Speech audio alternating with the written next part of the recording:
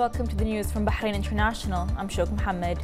His Majesty King Hamad bin Isa Al Khalifa sent a cable of thanks to the Arab Parliament Speaker, Dr. Mash'al Al-Salimi, over the Arab Parliament's resolution dated February 12, 2019, which denounced statements issued by some international organizations concerning judicial sentences issued in the kingdom. His Majesty praised the Arab Parliament's supportive stances in tackling such unsolicited interferences into the kingdom's internal affairs. He expressed appreciation for the Arab Parliament's resolution in response to the systemic reports of some international agencies doubting the judicial sentences reliant on erroneous information. His Majesty hailed the Arab Parliament's key role in promoting inter-Arab cooperation and its tremendous efforts in defending Arab interests and causes. He commended the Arab Parliament's support to Bahrain's security and stability against all who attempt to tamper with its capabilities and unity, as well as its efforts to boost its prosperity and progress in all fields. His Royal Highness the Deputy King, His Royal Highness Prince Salman bin Hamad Al Khalifa, today met the United Kingdom's Defence Senior Advisor to the Middle East, Lieutenant General Sir John Lorimer at Rafah Palace. During the meeting, His Royal Highness the Deputy King and the UK's Defence Senior Advisor to the Middle East discussed a number of security affairs and strategic areas of collaboration aimed at promoting stability in the region.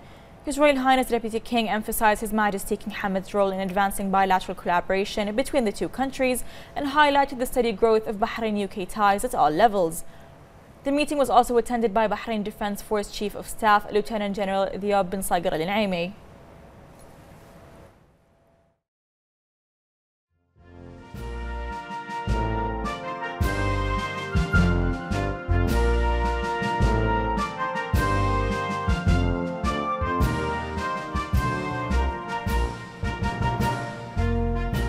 His Royal Highness the Prime Minister Prince Khalifa bin Salman Al Khalifa received today at Rafah Palace the UK's Defence Senior Advisor on the Middle East, Lieutenant General Sir John Lorimer, who is currently visiting the kingdom. His Royal Highness affirmed the kingdom's joint priority with the world is to achieve peace, security and stability, noting that the Bahraini-UK relations are unique and historic. He asserted that the partnership between Bahrain and the UK represents one of the foundations for security and stability in the area through its active participation in the military and security alliances to face various challenges. His Royal Highness praised the depth of relations between the two countries and their joint visions and ideas towards the importance of working collectively to face challenges. He expressed comfort in the development of relations between the two countries in various fields, the distinguished relation and advanced level of coordination and understanding to achieve mutual goals. His Royal Highness and the UK's Defence Senior Advisor on the Middle East presented recent regional and international developments, affirming that facing the challenges needs the construction and promotion of security alliances.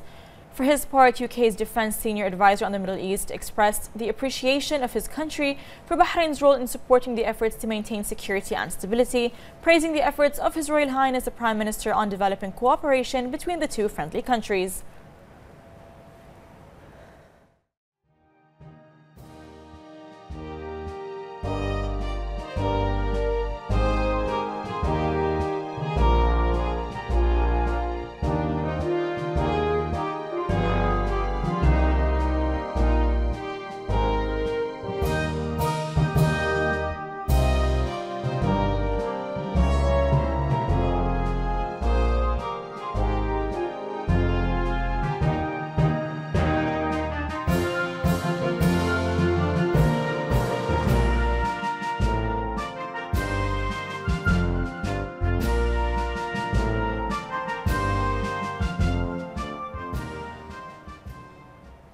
Under the chairmanship of the Council of Representatives Speaker Fawzia bin Abdullah Zainal, the Shura and Representatives Council's Finance and Economic Committees held their first joint meeting with the government representatives to discuss the draft law to approve the General State Budget of the fiscal years 2019-2020 in the presence of Shura Council Chairman Ali bin Saleh Al-Saleh and the Deputy Prime Minister and Chairman of the Ministerial Committee for Financial, Economic Affairs and Fiscal Balance, Sheikh Khalid bin Abdullah Al Khalifa. The meeting was also attended by the Minister of Finance and National Economy, the Minister of Representatives and Shura Council's Affairs, the President of the Shura Council's Finance and Economic Affairs Committee, and members of both Council's committees. Zainal affirmed that the royal directives of His Majesty King Hamad bin Isa Al Khalifa, and especially those mentioned in the royal speech during the opening of the first session of the 5th legislative term, will be a guide to serve the country and its people. She hailed the active cooperation with the government headed by His Royal Highness the Prime Minister, Prince Khalifa bin Salman Al Khalifa, and His Royal Highness the Crown Prince, the Deputy Supreme Commander and First Deputy Prime Minister, Prince Salman bin Hamad Al Khalifa. She added that strengthening the positive cooperation between the legislative and executive authorities, taking into consideration the country's interests, meeting the aspirations of the citizens and persevering its gains, and ensuring the continuation of the program of direct support for eligible citizens will achieve the objectives of the State Budget Draft Law, the government's action plan, and plans and programs aimed at strengthening the economy. Zaina stressed the Parliament's keenness to enhance the quality of work and achievements. For his part, the Shura Council Chairman Ali bin Saleh al-Saleh affirmed the necessity for continuing cooperation between the legislative and executive authorities to implement the General State Budget for 2019-2020, noting that the directives of His Majesty the King, His Royal Highness the Prime Minister and His Royal Highness the Crown Prince assert the necessity for maintaining citizens' needs and directing support to its beneficiaries. As-Saleh stated that the current exceptional circumstances require exerting further efforts to implement the budget as soon as possible. For his part, the Deputy Prime Minister, Sheikh Khalid bin Abdullah Al Khalifa, stated that the budget project will achieve further advancement for the kingdom under the leadership of His Majesty the King and will achieve the sustainability of the development march. The Deputy Prime Minister asserted that the government's keenness and cooperation and consensus will be the predominant characteristics of the meetings that discuss the budget project. He stressed the government has been keen that the budget's draft law will reflect the approaches and policies that have been agreed on. He noted that one of the most important requirements for strengthening economic and social security is reflected in the General State Budget, which reflects the government and legislative authorities' keenness to preserve the current citizen gains, as well as providing main services and supporting the government's support program beneficiaries. He also noted that the government started implementing a financial program in 2015 which aims to sustain the financial situation of the state budget for the country and its continued efforts through the fiscal balance program in 2018. The Minister of Finance and National Economy, Sheikh Salman bin Khalifa Al Khalifa, presented the financial rules on the basis of which the state's general budget estimates for the fiscal years 2019-2020 are based on. He noted the sustainability of the government services has been a top priority during all phases, focusing on important principles such as including the fund of the government monetary citizen support programs and the government support item and monitoring the operational expenditures exceeding the budget allocated for ministries, including the Ministry of Education, Health and Youth and Sports Affairs. He added that the government will continue to implement projects in the housing, education, health and social services fields, amongst other fields, funded by the state budget and supported by the Gulf Development Program's allocations.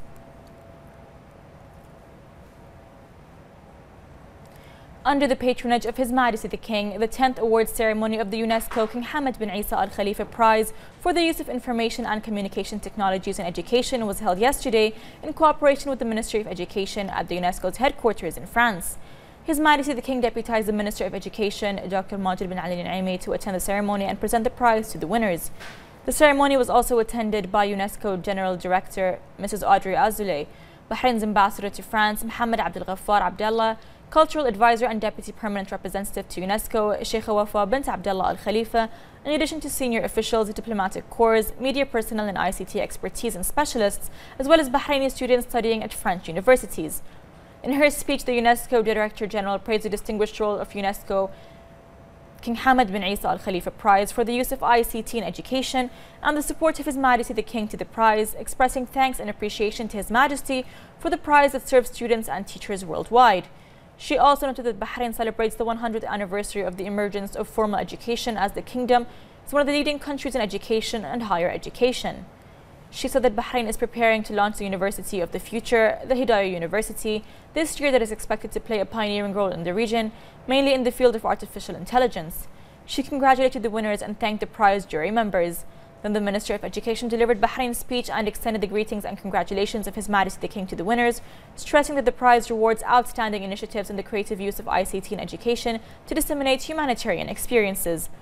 The Minister added that this award is at the heart of serving UNESCO's humanitarian objectives.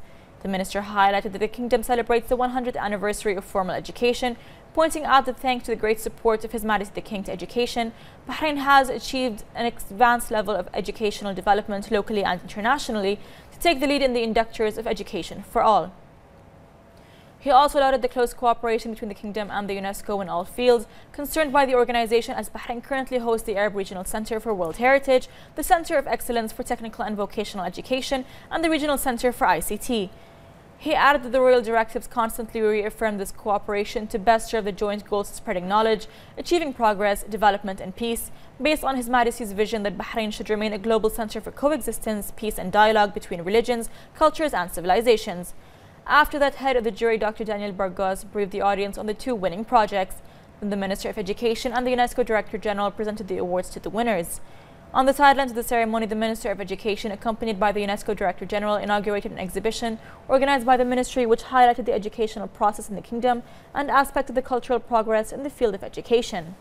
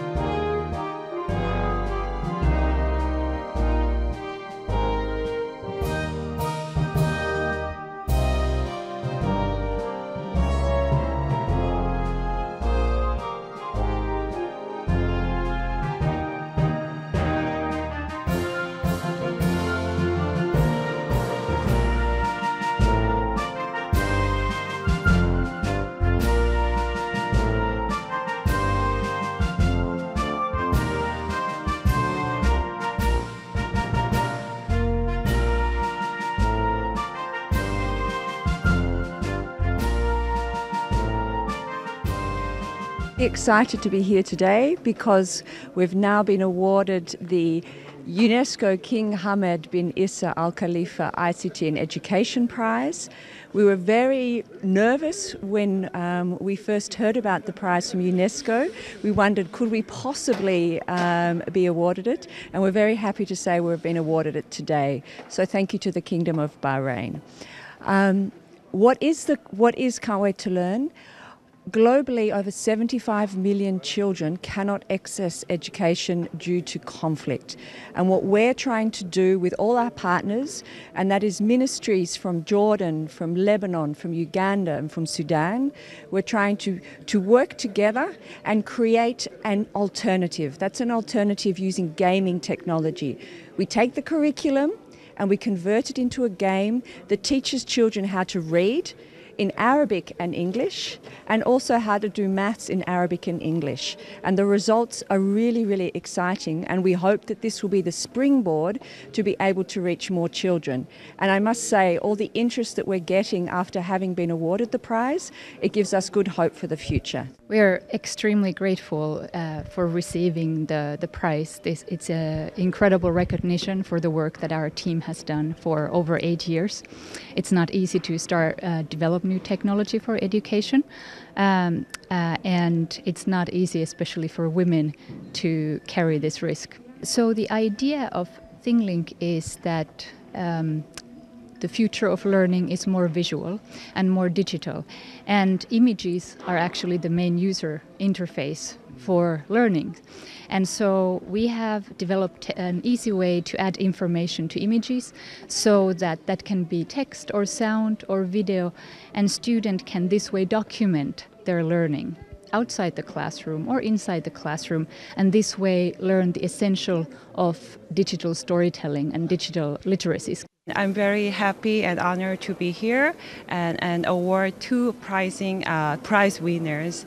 And this year we saw various projects with innovative use of ICT. And these two winning prizes demonstrate very simple but powerful solutions of ICT, making education available and accessible to every children in the world.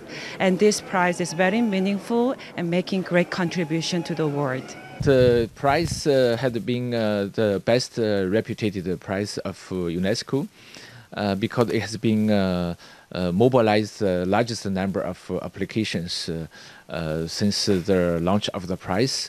And especially this year, we propose a very challenging topic about the use of frontier technologies for the most vulnerable group of the world. The Minister of Oil, Sheikh Mohammed bin Khalifa Al Khalifa, today inaugurated the activities of the Gulf Petrochemicals and Chemicals Association Research and Innovation Summit, with the participation of more than 300 participants from international leaders and experts in the chemical industry and senior officials from regional government bodies and circles from 81 countries across the world. The summit aims to exchange ideas on strengthening strategic partnerships, diversification strategies, and growth in the era of the fourth industrial revolution. The Minister of Oil stressed the importance of the GCC and Middle East countries to invest in research and innovation and to provide the best to ensure a steady supply of high quality for the world's increasing demand for chemicals due to the population increase in the world. He added that the world today is witnessing fierce competition among the various international companies in the context of globalization and digitization to overcome these difficulties and challenges. The Minister said that Gulf Petrochemical Industries Company is exerting efforts to achieve ambitions and high achievements.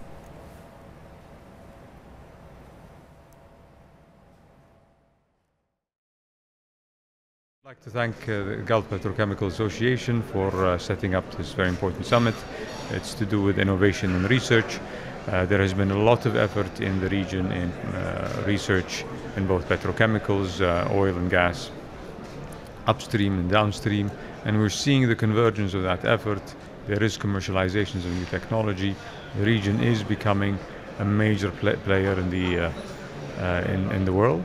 It is a region of innovation, not just consuming technologies, but technologies are being produced in the region, and we're seeing it being commercialized. So well done to all those efforts. We thank all the sponsors, and we thank the organizing committee of the event. Excellency, the Minister of Oil was extremely adamant to hold this important conference in Bahrain, because he believes that the sustainable development in our economies in the GCC countries has to be built on innovation and research development.